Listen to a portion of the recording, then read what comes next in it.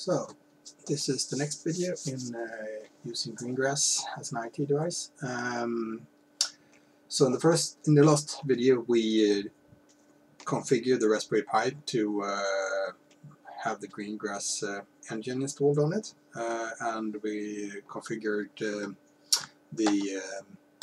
see here. So if we go into the IoT core, we also then got the first group, which I called the IoT group, and you also got the first core, IoT core in this case. So when you install the Greengrass, you using the tutorial, you could enter the names, and you got these into the IoT core part here. So the actual group and the actual core.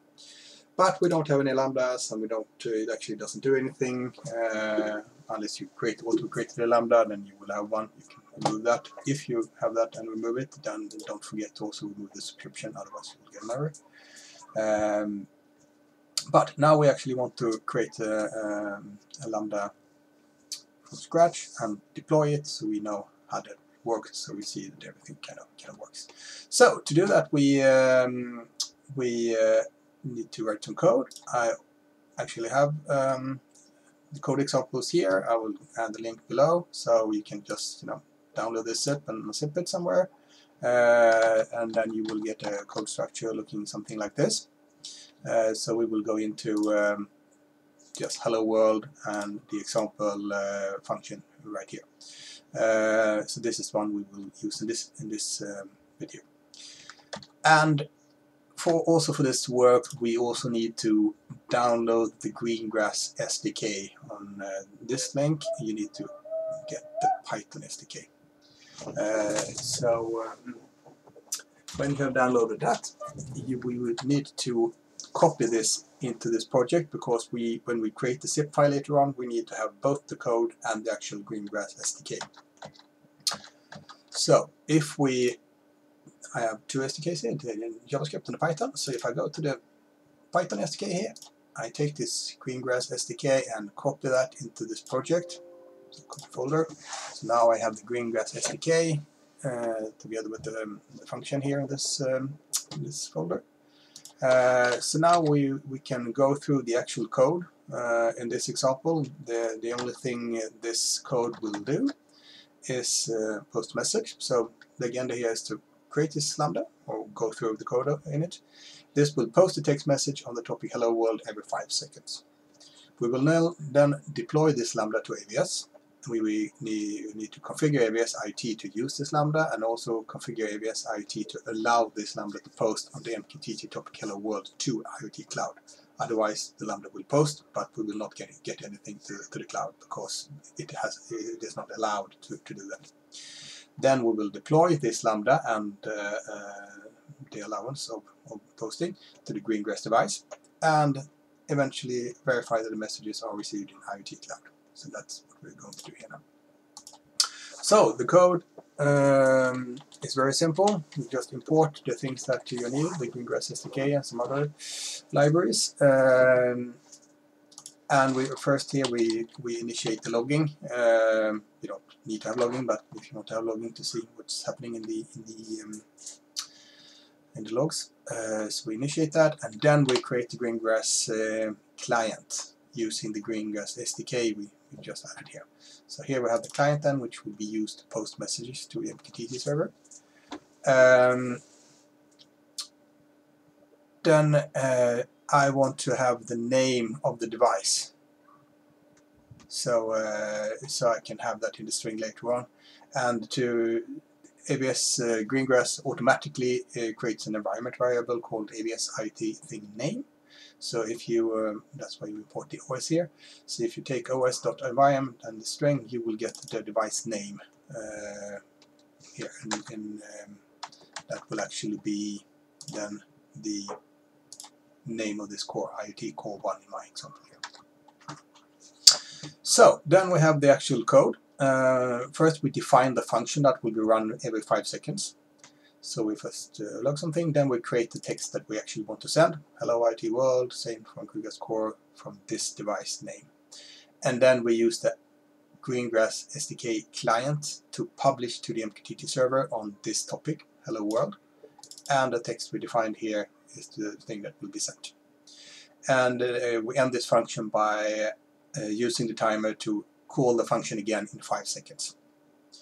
So each time it's run, it will create a timer which will run the function again in 5 seconds. So then we have defined the actual function itself. Now we need to start it for the first time. So that's what we do here. We start the actual function, so it will be run, and then run again every 5 seconds.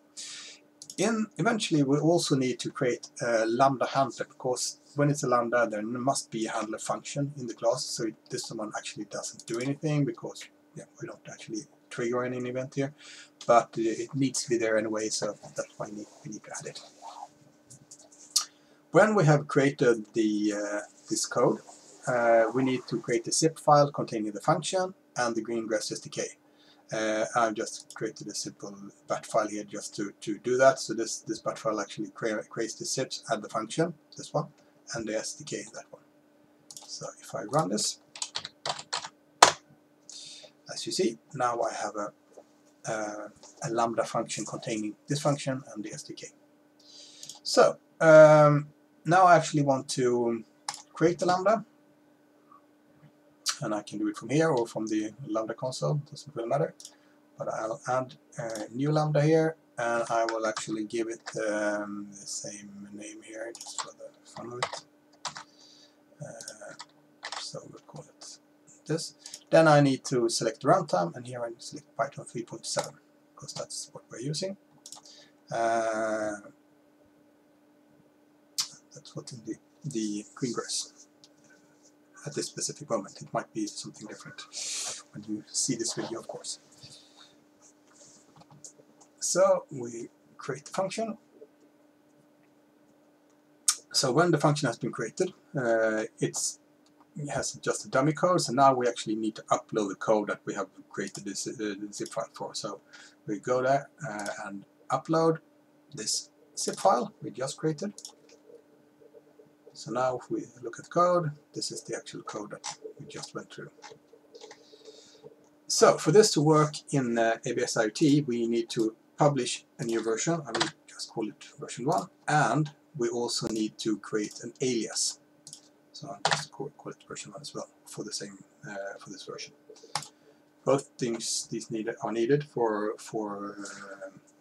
the IoT parts to work. So now we have created the actual Lambda. And then we need to go back and say we are using an existing Lambda then. Here we go, example. So here we have the Lambda we just created. So we select that one, and we select the alias, not the version, the alias for this one. So now we have created the Lambda function, but now we also need to create the subscription so that this Lambda function will be allowed to post on Hello World, and that will be sent to the IoT Cloud. So we add a new subscription, we select the Lambda that we just did, and we say that we want to post this to the cloud. And then we say that it's allowed to post on topic Hello World. So, and we finish this. So now we have also created both the Lambda and the subscription.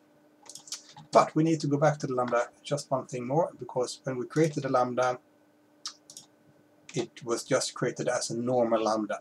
But we actually wanted this function to be long-lived, because we wanted to send a message every 5 seconds, right? And we also increased the timeout a little bit, so allow it a bit more time. So now we have made it long-lived, so it can run forever, and we need to just update it. Otherwise this won't work. Or it will just post one message and then it will not work anymore. So now we have created Lambda, we have made it long lasting, and we have created a subscription. Now we need to deploy it. So now we actually send this Lambda function and the rights to the actual Greengrass device to be run on that device. So it takes some time, so now it's progress.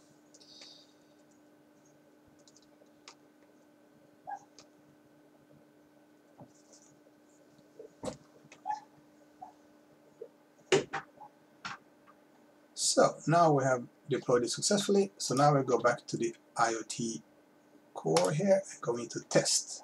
And we go here. We want to listen to the hello world, acknowledge message, display the string, and we subscribe to this topic. And here we go. Hello, IoT world sent from Greengrass core from IoT core 1. So now we'll get one message here every 5 seconds. This is pretty fine. So now we have functional Lambda on the Greengrass device.